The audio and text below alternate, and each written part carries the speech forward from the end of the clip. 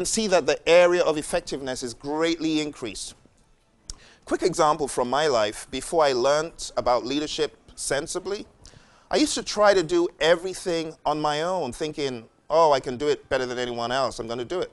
Until I began to realize I needed to apply the law of priorities. I needed to prioritize. And one of the things that John says is, if you find someone who can do anything 80% as good as you, let them do it. Grow them, mentor them into this role. So I began to realize I cannot write all the books I want to write and edit all the books and do everything and do all the illustrations. I began to realize that leadership was influence. Leadership is building a team. So I began to build a team to help me with my book writing and my training and my coaching.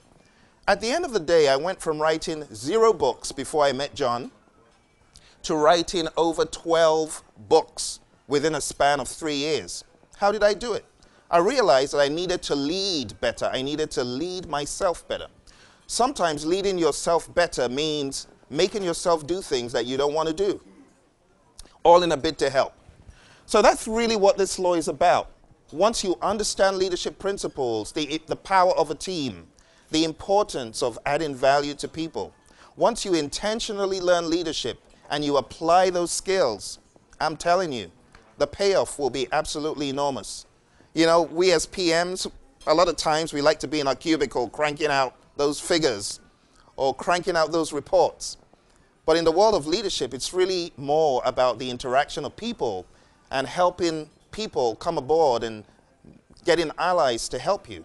That's really what it's about. So the greater your ability to lead, the higher the lid on your potential. What are some of the leadership challenges that people face? Vision casting. You mentioned vision, the ability to cast a vision. That could be a challenge. How about building a team? Someone said project management is like herding cats. Uniting and aligning people with diverse visions and ethics and goals. How do you get all those people together? How do you align them? That's leadership. How to get the right people on the right bus. How about getting the wrong people off the bus? You know what that means. How about setting people in the right seats? Because you've got a whole team. Not everyone does the same thing. And lastly, get the bus in the right direction. It takes a leader to do a lot of that. How about this story about 2 guys called Dick and Maurice? You probably heard this story. In 1929, they left New Hampshire for California in search of the American dream. And they had high hopes. And they eventually set up a theater. But they ended up not liking the life of the theater too much. Their first job was as stagehands, and they were in the movie business. But 4 years later, they still hadn't turned a profit. So they decided, why don't we set up a hot dog stand? So they went to San Bernardino, and they set up a hot dog stand, and they started introducing other things. Within 5 years, they were making $200K. Can you imagine in the 1930s, making $200,000 in 1930-something? That's a lot of money. Dick and his wife lived in a 25-room mansion with a view way back then. These guys were making a lot of money. They had $350K in revenues. With annual profits of more than $100K, they were content. They were in the town's financial elite. And the rest is history, right?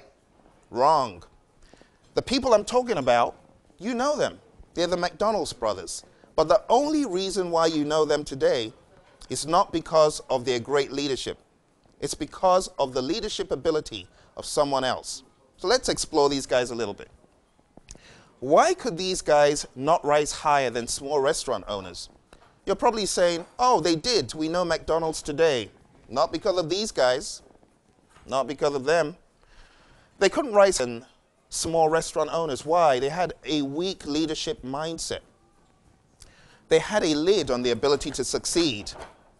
They set up a few McDonald's, but they couldn't go any further than that. They came up with a great idea, folks. Great idea. I don't know how many of you have come up with a great idea and have seen the idea like a few months later and like, hey, that's my idea. Someone decided to lead the idea a little bit better. They were more intentional. Someone decided to take it to a whole new level. You've probably heard the story of MySpace. I was on MySpace. I'm not really on MySpace anymore. Where's everyone? Facebook. Who's leading social media? Twitter, YouTube. People who came along after. What about Tim Berners-Lee? Do you know who Tim Berners-Lee is? Who is he? Creator of the internet. Thank you. Tim Berners-Lee created the internet, but look at who's leading social media today. You look at the Googles of this world, look at the Twitters. So it's not really about having a great idea. These guys had a great idea. They could not make a promising business more effective. Now, this guy here, his name's Ray Kroc. How many of you guys have heard this story about Ray Kroc? You have, good. Ray Kroc, he acted just like a croc. He came in stealth mode and said, oh, I hear that you guys have got this franchising thing going on. I'm interested in it. But before he posed that to them, he said, I have milkshake machines I want to sell.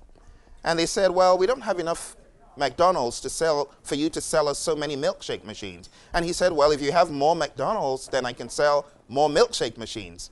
So he started convincing them to franchise with him. So he ended up getting the franchising rights, and before you knew it, folks, Ray Kroc was running the entire show. He had taken over.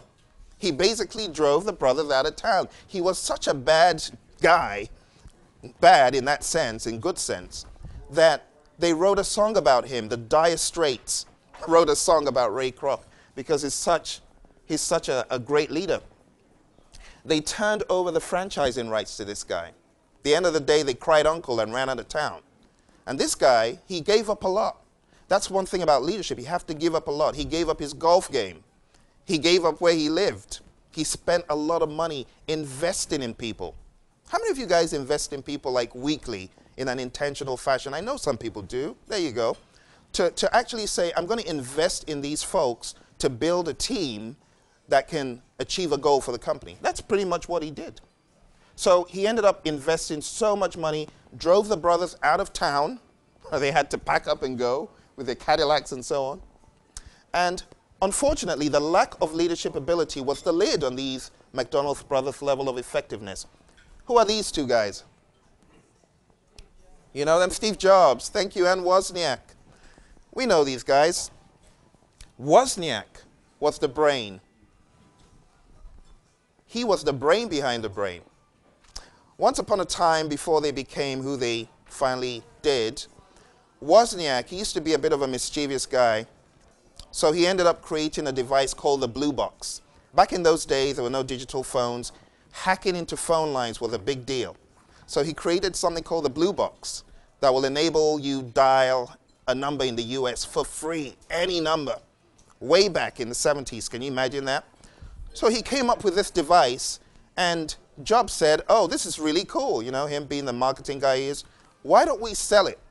So they end up trying to tout this thing around. They go into a bar, they find some guys, and they say, hey, we've got this device. You can call any number for free, trunk calls for free, all day for the rest of your life. And they said, okay, let's go test it. So they go to a phone booth, and they plug it in, and Wozniak does his magic, and they call a number. And the number was a little bit off. It wasn't exactly the number they called, but it was a long-distance call. And the guys were pretty impressed, and they said, all right, follow us. Let's go back to our car. We're going to give you some money for this, $500 or however much they asked for. So the guy gets into his car, opens up the glove compartment, and out comes a gun.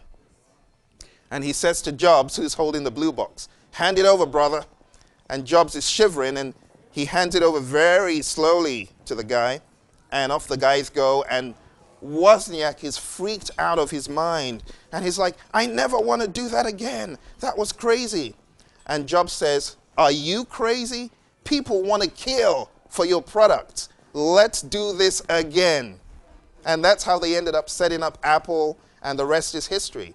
It was him who motivated the brain behind the products to actually go a step further. So a lot of times, being the first person to come up with the idea is not necessarily being a leader. It's what you do with the idea, isn't it?